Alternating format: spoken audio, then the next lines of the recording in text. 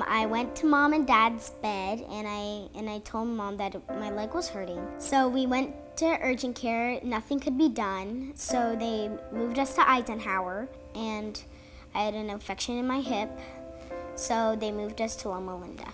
The next morning, I had to go to surgery, and so I had to take this sleep medicine. And my friend Simba went with me, and he had another one of these wristbands, and he had this little bandage on him. And we went together into surgery. It makes me feel like scared because I've heard other stories of people when they have surgery, and it sounds like a really big thing. So I was nervous, I was scared. I'm like, what's gonna happen? All kinds of thoughts were zooming through my head. I'm like, what's gonna happen? The doctors revealed that I had MRSA, and not only had it gone in my hip, but it had also gone in my blood and my bones. As soon as I heard, I'm like, what is it? And then I heard the doctor say like a little story about MRSA. When they told me, I'm like, what's gonna happen? Do I have to have more surgeries, or like what will happen? Like, I was feeling scared, nervous. I didn't know what to do. The infection in my hip wasn't getting better, so they revealed that I had to have a second surgery. After I woke up at the second surgery, I couldn't leave my room.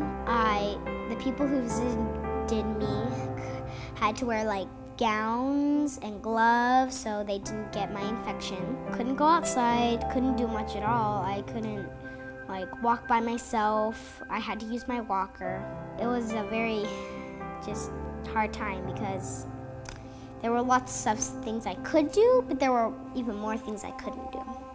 The hardest thing for me was not seeing my friends, and it kind of felt like I know I was not alone that time, but like with kids there to support me, it just felt like, I don't know, it's just hard sometimes not seeing your like very old friends. My favorite time in the hospital was probably being alone with my mom and dad and like looking out at the view out my window.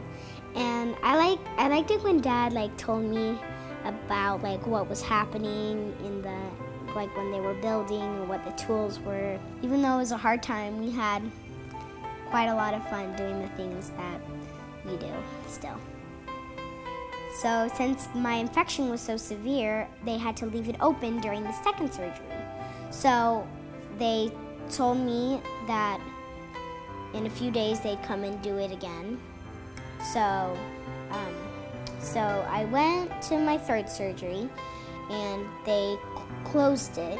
Even after 3 surgeries, they weren't sure that they would be able to get the infection out.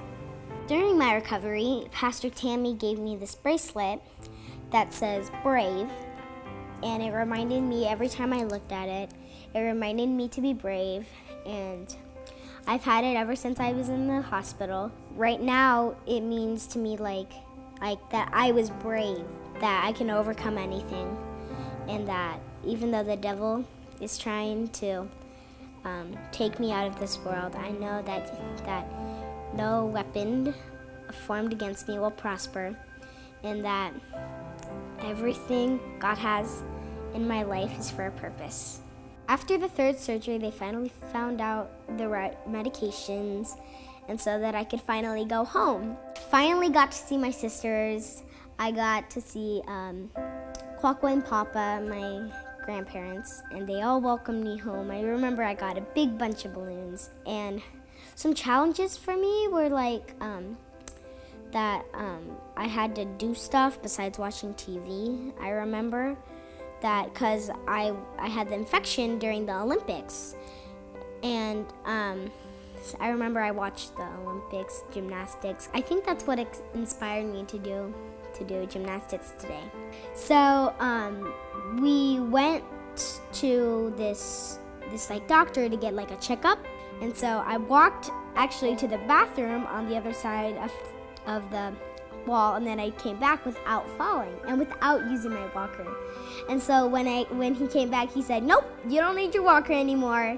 And it was a really fun memory and a kind of a because I still couldn't walk very well. So after that, I had to do a little more training to do it without my walker. I'm glad that God healed me, and if you guys are going through anything like you're struggling in something, always remember that God is with you and that He will never leave you, and He's always by your side, even through the obstacles, and that He will never leave you. Even in the end, He will always work out something for good.